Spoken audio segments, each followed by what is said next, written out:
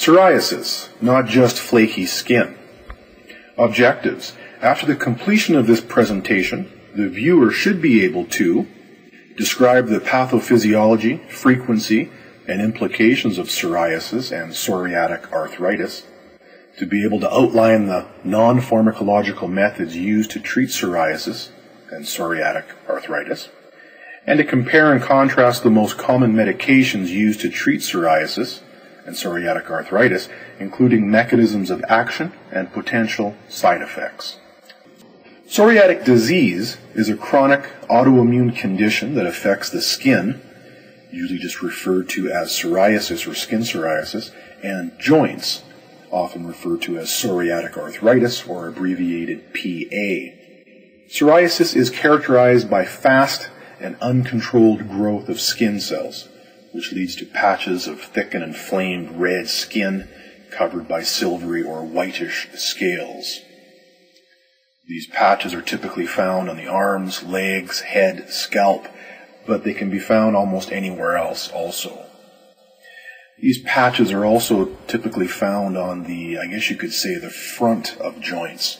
For example, the front of the knee and the shin, more so than behind the knee or the calf. The same thing with the elbows. They're on usually the behind on the elbow near the joint, as opposed to the front where the elbow is able to flex. There are 5 different types of psoriasis, but the most common is called plaque psoriasis. Psoriatic arthritis, or PA, is an inflammatory joint condition, and it occurs up to 30% of the time with skin psoriasis. Some sources say between 10 and 20%, other sources say between 20 and 30% of the time, so let's just say up to 30%. Why does it occur? Well, the most commonly accepted explanation is that it's triggered when the immune system sends so-called faulty signals to skin cells, which causes them to grow too quickly.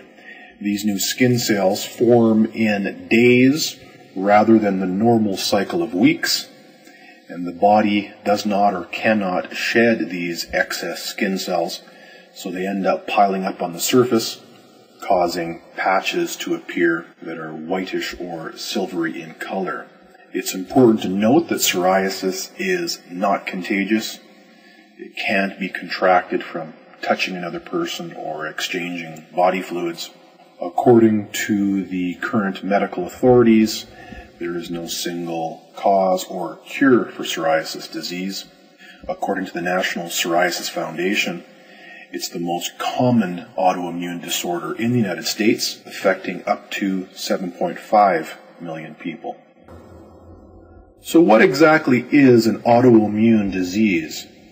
Well, in the standard medical model, an autoimmune condition occurs because certain cells of the immune system, whether they be leukocytes or lymphocytes, are thought to malfunction, either due to genetic factors that affect lymphocyte production and or function directly, or genes that impact connective tissue types, and with psoriasis we're talking about skin cells, or these genetic issues can cause hormone imbalance within autoimmune diseases also.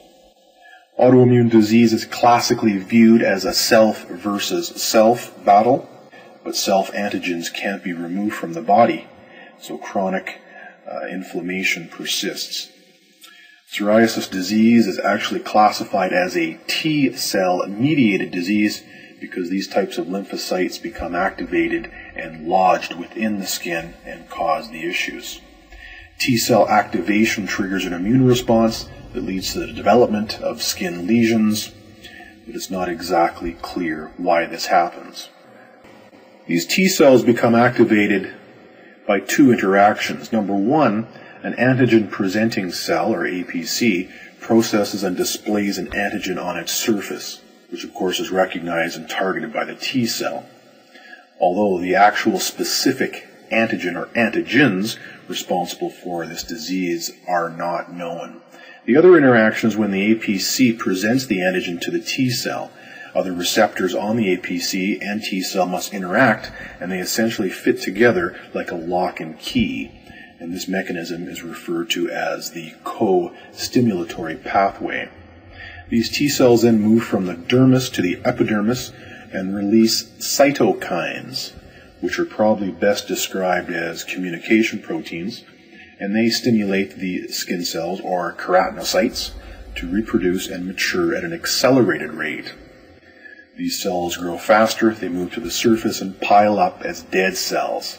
It's also important to note that epidermal blood vessels expand and multiply. These cytokines also promote an inflammation response. As mentioned, the most common type of skin psoriasis, occurring in about 80% of patients, is called plaque psoriasis, or psoriasis vulgaris. It often appears on elbows, knees, lower back, and scalp, as we can see in the graphic to the right. It's characterized by the thick red patches of skin with this silvery or white layer of scale, and we'll focus most on this type in this webinar today. And there's an established genetic connection and some recognized triggers. The second most common type, occurring in about 10% of patients, is called guttate, and is characterized by small red spots, usually on the trunk and limbs, but also around the head, ears, what have you. Often occurs during childhood, and usually after a trigger of a strep throat infection, some sort of a skin injury, from taking new medications. Guttate psoriasis may clear up in a few weeks or months without treatment, but it also responds to treatment much like the plaque variety. It's important to note that sometimes psoriasis changes from one type to another. Another type is called inverse or flexural psoriasis. It often appears within skin folds, such as those under the breasts, within the armpits, buttocks, or groin. It's more common in people who are obese, and the sweat and moisture in those folds prevents the shedding of skin scales, and this creates irritation and soreness on the skin surface. And it looks like very red, smooth patches, almost like the skin is raw. Another type is called pustular psoriasis, characterized by red skin dotted with pus-filled bumps. Usually occurs in the hands and feet, but can occur around the body also. The pus inside these blisters is not infectious, but in extreme cases, medical attention is necessary. And what happens is these pus-filled bumps eventually dry and leave behind brown dots or even scale on the surface of the skin. The rarest form of skin psoriasis is erythrodermic, also called exfoliative, and it often looks like the skin is burned because it turns bright red and is widespread, usually all across the back or the legs. With this, very often the body cannot maintain its normal temperature range, so the person experiences lots of hot or cold flashes, and this is typically a medical emergency also. As a final point, some people can get more than one type of psoriasis at the same time. As I mentioned, we'll be sticking with the plaque type of psoriasis, so let's discuss some of the signs and symptoms with that type. The main symptom, of course, is raised reddish and inflamed patches on the skin called plaques, and we can see in the graphic to the right of the elbows. Note that it's on the, you could say, outside of the elbow, where the joint extends as opposed to the inside of the arm. These patches are covered with a silvery white coating that dermatologists call scale, and it's essentially a buildup of dead cells. The patches can appear anywhere on the body and are known to be very itchy. However, scratching these patches often causes them to get even thicker, and the patches will eventually crack and sometimes even bleed. Patches vary in size. They can appear separately, as on the right elbow in the graphic, or they can be joined together to make one large patch. Psoriasis of the feet and hands usually involve nail problems, pitting, crumbling, falling off, and this looks very similar to a fungal infection, or sometimes even it can mimic mineral deficiencies also. Psoriasis in general is linked to an increased risk of cardiovascular diseases, diabetes, chronic infection, and depression. Depression not due to hormonal imbalance per se, but just the idea of having a condition that doesn't look good, that itches, that disrupts lifestyle, etc. Just like severe acne or other disfiguring skin problems can lead to depression. Well, genetics are assumed to play a significant role in the development of psoriasis, but it's not known to what extent.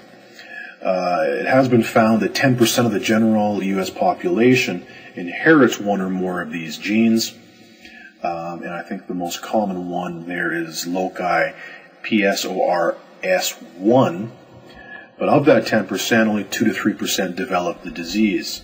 There are many known environmental quote-unquote triggers that interact with the genetic predisposition to create psoriasis, and these are stress, can cause psoriasis to flare or aggravate existing symptoms. Any type of skin injury, and that involves cuts, abrasions, insect bites, severe burns, chemical burns, sunburns, even vaccinations. Overall, this is called Kobner phenomenon. Infections, particularly strep throat or candida thrush, can trigger psoriasis. A number of medications, especially lithium, a variety of anti-malarials, iodides, and certain beta blockers used to treat hypertension, in particular Inderal. Other triggers include smoking, drinking lots of alcohol, excessively cold weather, a variety of dietary factors, allergies, and even obesity may worsen symptoms of psoriasis. Psoriasis is considered mild if it's covering less than 3% of the body, and this comprises anywhere from, the estimates are 65 to 75 or 80% of cases, let's say a 70% average. Psoriasis is considered moderate if it's covering between 3 and 10%, and severe if it's over 10%. And these categories are somewhat useful for selecting which treatments may be the most appropriate. This isn't the only measure of severity. There's other factors that affect the quality of life, how a person perceives it. Some people are simply more sensitive to how they look than others, for example.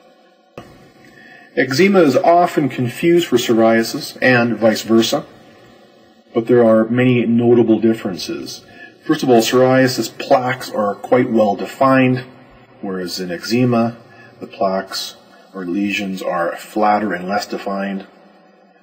Eczema occurs in different locations, or at least locations that are very unusual for psoriasis, such as the front of the elbows or behind the knees, like I'd mentioned earlier.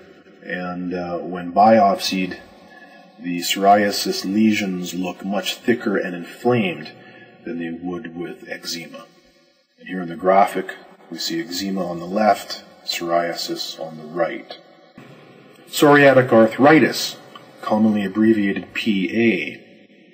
PA often begins with just a few swollen joints, such as a single finger or toe. There's joint stiffness upon waking in the morning, but it typically quickly fades with movement or activity.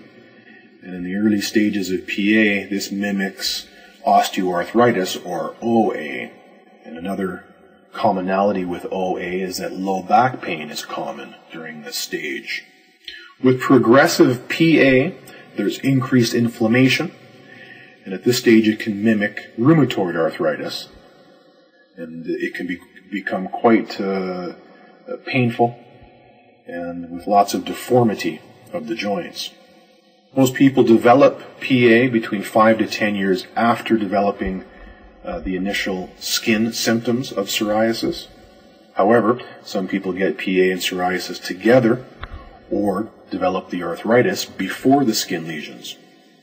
Like rheumatoid arthritis, PA has acute flare-ups and periods of remission. And again, PA of the hands and feet often include pitted and crumbly nails that can mimic fungal infections or severe mineral deficiencies. Of course, when a doctor attempts to diagnose psoriasis, a medical history and physical exam are important. This is to establish possible genetic connections and also to check for the characteristic skin symptoms and often joint pain, that it occurs in up to 30% of those patients. And the doctor will carefully look at the scalp, hands, and nails, which are all characteristic spots for psoriasis to affect. The doctor will also ask about any known triggers. For example, if the patient is under a lot of stress, had a new illness such as a strep infection, any type of skin injury, or if they had just started new medications. Blood tests don't rule in psoriasis, but they can rule it out. You'd be looking for markers for infections or rheumatoid factor that would signify the arthritic symptoms are more RA than PA. The best thing to do to really rule it in is a skin biopsy. Here a dermatologist removes some skin and examines it carefully under a microscope, and this is to confirm the diagnosis. Under the microscope, this skin will show clubbed ridges, which is that kind of downward, wavy, thicker epidermal condition that I had talked about earlier. Another positive sign for psoriasis is that there is pinpoint bleeding once the plaques are scraped, and this is known as Auspitz's sign. X-rays can be helpful, of course, but PA with X-ray is very similar to RA. If you can rule it out, if there's no rheumatoid factor in a blood test, and you're seeing joint destruction, erosion of bone and cartilage, then that's certainly a positive indication that there is PA along with the skin lesions. In the United States, about 7.5 million people have psoriasis, which is 2.1% of the adult population. It seems to be most common in the northeastern states, such as New York, Connecticut, Maine, Rhode Island, so there could be a climate connection there. Compared to the UK, prevalence is lower among adults there at 1.5%. Psoriasis can begin at any age, although most people who have it are between the ages of 15 and 30. At least that's when they develop it. For the infants and children that develop it, they're much more likely to develop the guttate psoriasis, and they're more likely to be triggered by strep infections or drug reactions. Psoriasis prevalence in African Americans is only 1.3% compared to Caucasians at 2.5%, and psoriasis appears equally in both men and women, and males and females in general. For people with mild psoriasis, which is estimated to be about 70-75% of those people, and these people have isolated small patches, maybe on the hands, feet, elbows, scalp, topical treatments are effective, and usually that's all that's needed. And these can include over-the-counter prescription moisturizers, creams, ointments, soaps, shampoos, etc. However, treating more serious or more moderate to severe psoriasis usually involves a combination of strategies and protocols. And in addition to topical treatments, systemic medication, this can include so-called biologic drugs, also nutritional, possibly herbal supplements, and often some form of phototherapy or light therapy is needed to control or eliminate the plaques. Okay, let's start with some of the natural approaches to psoriasis. Certainly lifestyle changes are important, maintaining a healthy weight, practicing good hygiene, making sure the skin is clean, protecting the skin from trauma, abuse, sunburn for example, stopping smoking, reducing drinking of alcohol. These are all things that not only prevent severity but may also prevent flare-ups. Avoiding allergens, corrosive chemicals, detergents, and adopting a natural diet. Gluten-free works for a lot of people, and by natural I mean maybe more raw foods, fresh fruits and veggies. Some physical treatments can be important. Acupuncture, quite effective for arthritic pain, inflammation symptoms. Chiropractic may help with some of the joint issues. Cryotherapy, hydrotherapy are also helpful for arthritic symptoms and inflammation. Maybe counseling should be put here as well, because some people are quite self-conscious of the psoriasis and develop anxiety, depression over it. So counseling can be quite helpful too. Phototherapy, although sunshine is often regarded as harmful to our skin, the reality is it's very healthy in a variety of ways, and certain UV frequencies are very beneficial because they promote vitamin D synthesis. But there's other forms of phototherapy that, artificial UV radiation, which we'll talk about in a minute. Herbal remedies, of course, there's a number of herbs that are good anti-inflammatories, good painkillers, and there's other natural compounds that are good for psoriasis and arthritis in general. Omega-3 fats, GLA, various vitamins, minerals, and even MSM, which I'll discuss in more detail.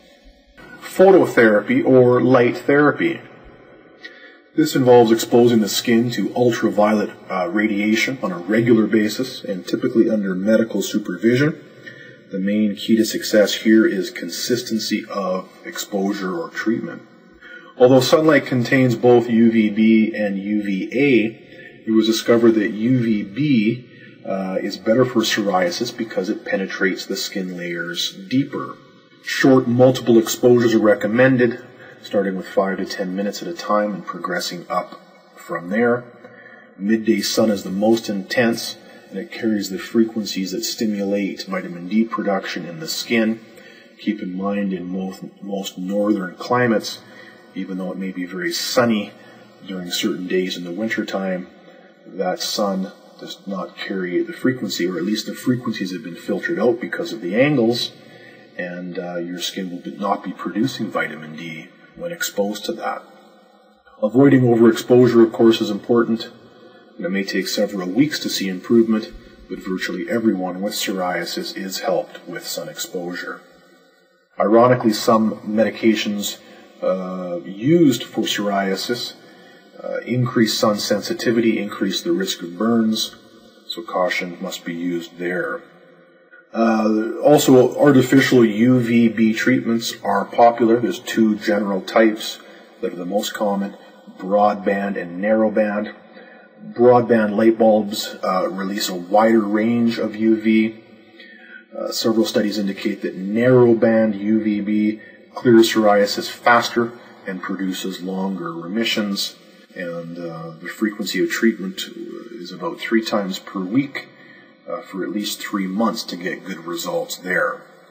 These UVB treatments are usually administered in a clinical setting, but there are home units available.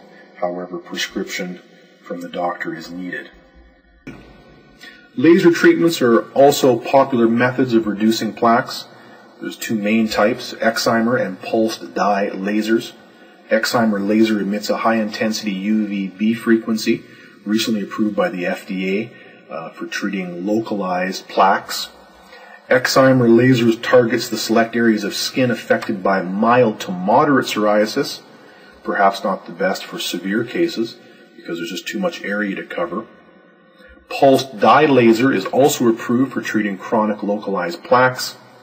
It's a bit different. It utilizes a dye and a different frequency of light, and it destroys the tiny blood vessels that supply the lesions and plaques.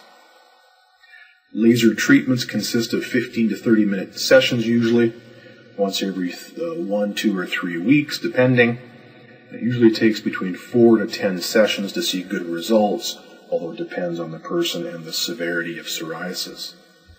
Tanning beds and sun lamps are also popular and typically don't need a doctor's prescription, but they mostly emit UVA light, and of course most of the benefits associated with light therapy and psoriasis is attributed to UVB. Psoralen with UVA, also called PUVA. As I mentioned, UVA is relatively ineffective unless it's used with a light sensitizing medication, which is what psoralen is, and it can be administered topically or orally. Common short-term side effects with this drug are quite extreme nausea, itching, and redness and irritation of the skin, which is ironic given that it's being used for psoriasis. There are many natural products that, when applied to the skin, can help reduce inflammation, pain, itching, etc. But these natural products aren't well studied, so there's not high-quality clinical studies with these. Essentially, there's no money in it, so there's no real incentive to do it, really. Aloe vera gel is a classic for psoriasis and other skin conditions. It's soothing, it's a decent antimicrobial, and it's even a mild anti-inflammatory. But keep in mind, aloe vera is not really a moisturizer per se. It's more of an astringent.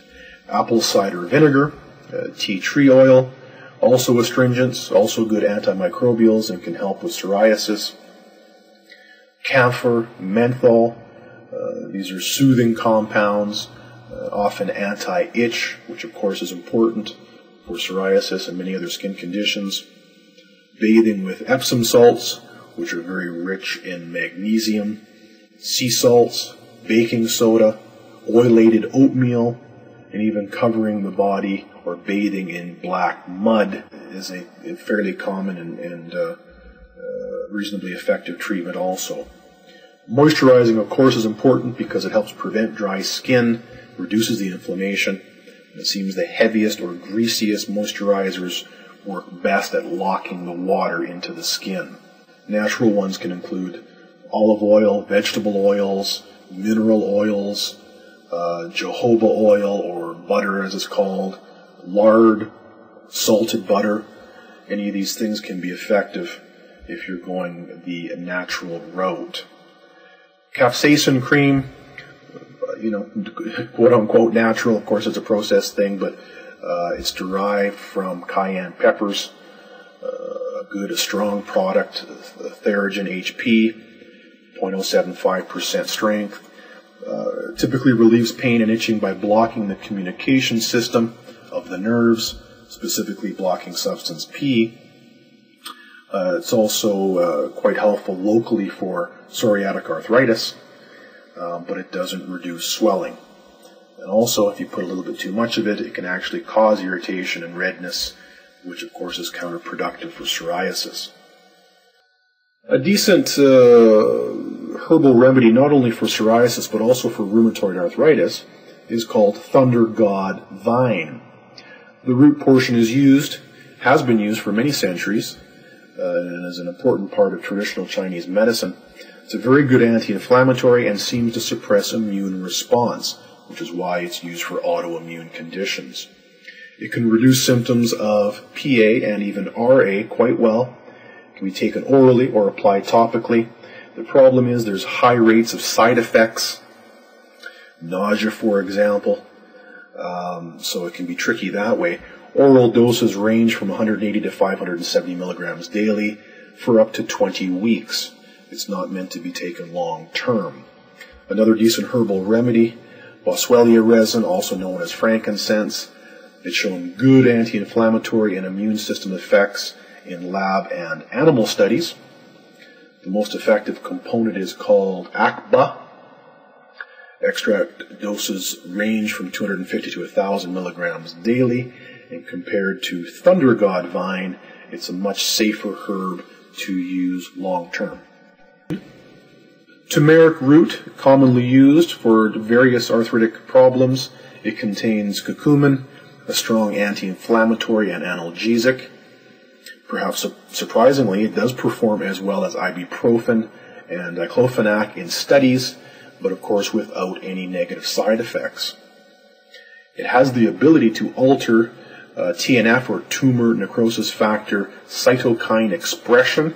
That's how it reduces inflammation. Extract doses are between 300 to 600 milligrams 3 times daily for psoriatic arthritis and even RA, but it's also a blood thinner, so you have to be aware of that. Another good herbal remedy for psoriasis, at least the PA aspect of it, is Mahonia aquifolium, or Oregon grape. It's a strong antimicrobial herb and plays a role in immune response. Some studies show that applying a cream containing 10% Mahonia is effective in treating mild to moderate psoriasis.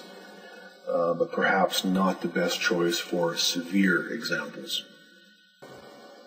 Omega-3 fats are quite good for a variety of inflammatory conditions and arthritic conditions, and these include ALA, EPA, and DHA compounds. They are strongly anti-inflammatory. They also aid in tissue repair. EPA and DHA are found in fish oils, whereas ALA is primarily in flaxseed, hemp, and even walnuts. I would think at least 1,000 milligrams 2 to 4 times daily would help reduce psoriasis, not only the skin psoriasis, but also PA. Borage seed oil, another good supplement. It's the richest source of gamma-linolenic acid, or GLA, although other sources do include black currant seed oil and evening primrose oil. These borage seed oil supplements can be taken orally or even spread on the skin in isolated plaque areas. GLA inhibits leukotrienes and it demonstrates anti-inflammatory effects quite well. In terms of PA, I would think 1 to 3 grams daily for at least 24 weeks would show some good results. Again, it can be applied directly to the plaques. Vitamin D can be helpful. The official RDA is between 600 and 800 IUs per day, which is ridiculously low. A person in a bathing suit standing in midday sun for half an hour produces tens of thousands of IUs of vitamin D, and of course we're talking about vitamin D3, very safe, and that would be the supplement of choice, the D3 variety. It turns out a significant percentage of psoriasis patients and rheumatoid arthritis patients are vitamin D deficient. And don't forget, vitamin D has been, many decades ago, was essentially misclassified. It's not really a hormone-like vitamin, it's really more of a vitamin-like hormone, and it's essential for strong immunity and skin health. In terms of the D3, up to at least 40,000 IUs a day is considered safe. I wouldn't necessarily recommend supplementing with that. That might be overkill to a certain extent. And of course, the safest and cheapest way of getting it is exposing your skin to summer sunshine. B-complex vitamins are very important for a variety of skin conditions, including psoriasis. There are 8 related compounds. Not all of them are related to skin health, but most of them are. B2 or riboflavin, B3 niacin, B7 biotin are likely the most important for skin health, and I would recommend simply taking a strong B complex, often called B complex 100s, are probably the most convenient and cost-effective. Of the B complex vitamins, B6 is really the only one that carries any toxicity risk, and I would say as long as you're not taking many B100s daily, any risk of toxicity is extremely low. Zinc, also important for skin health. Interestingly, the skin contains 20% of the body's zinc supply. Studies on zinc-deficient rodents have proven that they develop keratinogenesis, which is very similar to psoriasis, so there is some kind of a link with that. And zinc deficiency in Americans is quite common, actually. Perhaps up to 40-50% of the population, at least mildly deficient in zinc. The RDA of zinc is 15 milligrams, which is quite low, but up to 500 milligrams per day from supplements is quite safe, although for skin issues, recommendations usually are between 50 to 100 milligrams daily.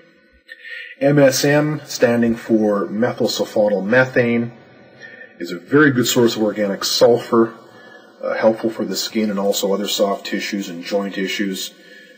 It's needed for chondroitin sulfate production in the joints. So MSM is not only good for global inflammation, but is quite helpful for any types of arthritis.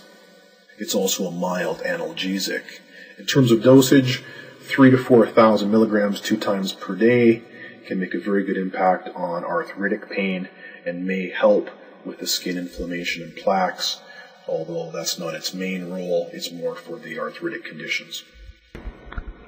Obviously, the main purpose of drug therapy for psoriasis is to minimize the inflammation and pain, not only from the skin lesions or plaques, but also for the arthritis if that's present. There are a number of medications used, both topically and systemically for psoriasis. There's over-the-counter NSAIDs, prescription NSAIDs, steroidal anti-inflammatories, disease-modifying anti-rheumatic drugs, also known as DMARDs, and older immune suppressants like cyclosporin. Medications are not curative, of course. They simply deal with the symptoms, and some of them actually accelerate joint destruction with long-term use, and I'm talking about some of the NSAIDs. I'll discuss that in a little greater detail shortly. Topical corticosteroids, such as Topicort, are quite popular because they reduce inflammation and slow down the production of skin cells, but they also suppress the immune response, which may be beneficial short-term, but certainly isn't long-term. These topical corticosteroid creams recommended for active outbreaks of psoriasis. Long-term use or overuse can cause many symptoms, including thinning of the skin. Vitamin D analogs are also common and popular, such as brand names like Dovonex. There's synthetic vitamin D creams that control skin cell turnover. But vitamin D can also stimulate immunity, so it depends on your position if psoriasis is due to an overactive immune system. If that's your thought process, then taking vitamin D products might be counterproductive or counterintuitive. Retinoids, of course, very popular. Tazarotene, the genetic, comes in, this is a synthetic vitamin A cream, supposedly normalizes DNA activity in skin cells. It may also decrease inflammation somewhat. However, it increases sensitivity to light, and it's certainly not appropriate during pregnancy. Coal tar, commonly applied to the skin for psoriasis. Brand names Eltatar or Neutrogena T-Gel, applied directly to the skin or scalp, and it's supposed to reduce scaling, itching, and inflammation. The problem with the coal tar products, they're quite messy, very strong odor. They can stain clothing, bedding, and they can even stain or irritate the skin if you take a little bit too much of them. Anthralin, also known as dithranol, are ointments, creams, or pastes that reduce the supply of energy to cells and impede DNA replication. So it slows the excessive cell division that is common with psoriasis, but these are also best for short-term use. In fact, they stain the skin and anything around the skin quite readily. So typically, once this topical is applied, it should be wiped off or cleaned off after about 15 minutes. Calcineurin inhibitors, brand names Prograf, Alidol, they're approved for atopic dermatitis, but some studies show they can be effective for psoriasis plaques also. They disrupt the T-cell activation, which of course reduces inflammation and plaque buildup. They're not recommended for long-term use or even continuous use because they have an increased risk of skin cancer and lymphoma. Salicylic acid is a good peeling agent, and it comes as ointments, creams, gels, shampoos, all sorts of products. It promotes the sloughing off of dead skin, which reduces scaling. There's also salicylate creams over the counter, such as Bengay, which can be applied to inflamed joints, as seen with PA. Even lubricants such as petroleum jelly can be effective. They have a soothing effect, and of course they can seal water into the skin and reduce scaling and itching.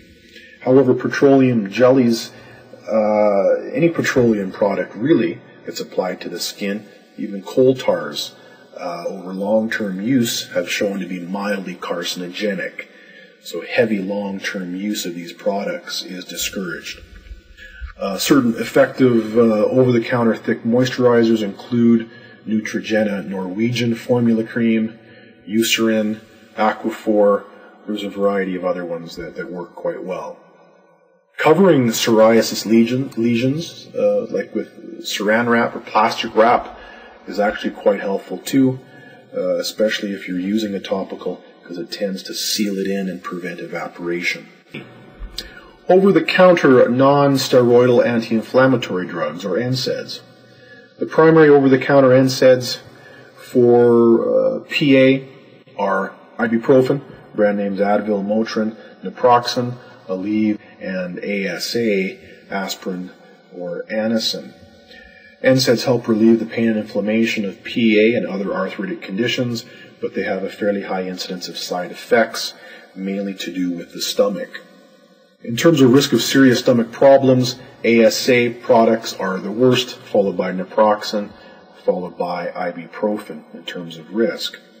Most NSAIDs increase risk of heart attack, but naproxen does not. ASA is a non-selective COX inhibitor, but of course it reduces more COX-1. Ibuprofen, naproxen, also non-selective, but they're more of the COX-2, which is why they're a little bit better for the stomach. Dosages for PA, or even RA or severe OA, ASA 1,000 milligrams 3 times daily, ibuprofen 400 to 800 milligrams every 6 hours to a maximum of 3,200 milligrams, naproxen 250 to 550 milligrams twice daily to a maximum of 1,650 milligrams. And again, there is some evidence that indicates long-term use of these NSAIDs can accelerate cartilage erosion and connective tissue breakdown and joint destruction.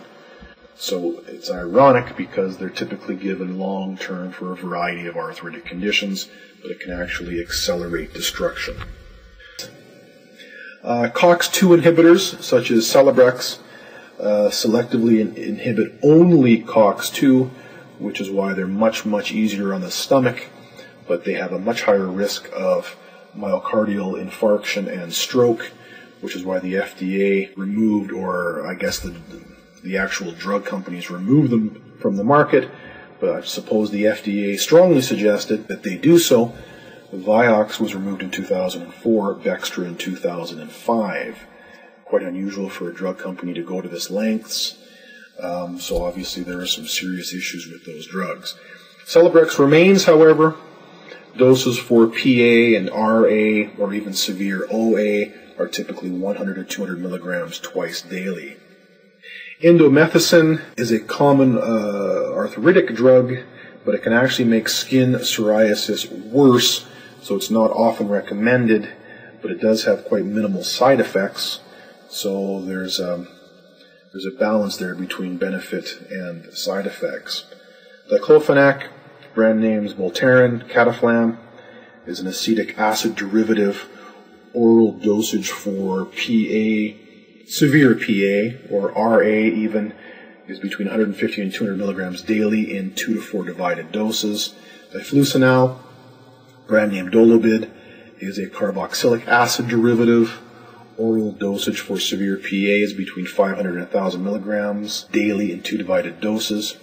Ketoprofen, or Rutus, was available over the counter in the U.S., but now by prescription. Dosage for PA, severe PA, or RA, is 200 milligrams extended release once daily. Ketoprofen-based power gel, the 2.5% strength, is also available for topical application. Corticosteroids such as cortisone, prednisone, and prednisolone are strong anti-inflammatories that mimic the adrenal hormones of the body. They also suppress immunity quite strongly, which is helpful short-term for so-called autoimmune conditions such as psoriasis or rheumatoid arthritis, but not for health in general. Obviously, we need functioning immune systems for health. Cortisone injections are sometimes given for severe PA, but psoriasis is more of a systemic, widespread condition, so pills, creams, and intranasal sprays are more common here. For PA, low-dose corticosteroids are typically 7.5 milligrams daily and are used as a bit of a bridge therapy until the slower-acting DMARDs kick in. This is a strategy also used for rheumatoid arthritis. Larger doses, such as 25 milligrams daily, are only used short-term to treat the flares. Unfortunately, corticosteroids have a variety of side effects that are quite common, including edema, weight gain, hypertension, eye pressure, which can lead to glaucoma, mood swings, fatigue, slow healing, more infections, thin skin, easy bruising, and also osteoporosis. So they have to be used with caution. As I noted, DMARDs are disease-modifying anti-rheumatic drugs. They work fairly slowly to modify the course of psoriasis and other autoimmune conditions such as RA. They promote remission and prevent joint destruction. The most common DMARD in general for autoimmune conditions, but specifically for PA, is methotrexate, brand names Rheumatrex, Trexol, Folex. It was actually approved by the FDA back in the 70s for treatment of severe psoriasis and is quite effective in reducing the symptoms of PA. Methotrexate is actually a folic acid antagonist, binds and inhibits an enzyme involved in the rapid growth of skin cells, slows down the growth rate. However, if you take methotrexate, it's recommended to supplement with folate or folic acid. Dosages of methotrexate start at usually 7.5 to 10 milligrams, which is 3 to 4 pills once per week. The dose can be increased up to 25 milligrams a week over time, and the time to effect with psoriasis can be within 3 weeks, but it's usually closer to 3 to 4 months. Also available as a liquid or an injection, and is used often in combination with other NSAIDs and or steroids. However, methotrexate does increase liver enzymes in about 15% or so of patients, and is teratogenic, so obviously not appropriate for women planning pregnancy.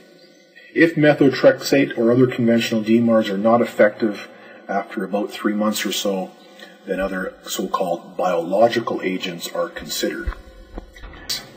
Biologics is short for biologic response modifiers, and they are a relatively newer drug category used for psoriasis and RA, and are actually a subset of the DMARDs. However, they all must be injected.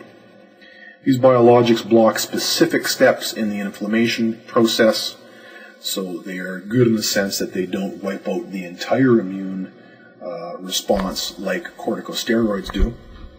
Biologics used to treat psoriasis act specifically by blocking the action of T cells and cytokines, such as TNF-alpha and various interleukins. The TNF inhibitors include Amivive, Enbrel, Humira, Remicade, Simponi. Stelara is another biologic. It works by targeting interleukin 12 and interleukin 23, which are very closely associated with psoriasis. Kineret is less effective. It blocks interleukin 1, which is not as important in psoriasis as it would be in rheumatoid arthritis, for example. Biologics are effective in controlling inflammation and preventing joint deformity, but they are quite expensive, and they do induce many side effects, including severe nausea, diarrhea, hair loss, and risk of serious infections, particularly TB. Oral retinoids. As mentioned, these are synthetic vitamin A drugs, and they may reduce production of skin cells with severe psoriasis, although the ways in which they work is unknown. Psoriatane, or acitretin, is the generic, is the only oral retinoid approved by the FDA for treating psoriasis that tends to work quite slowly at reducing the plaques.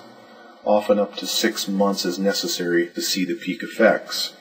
There are a number of side effects with this drug, including dryness of the skin and mucous membranes, itching, and hair loss.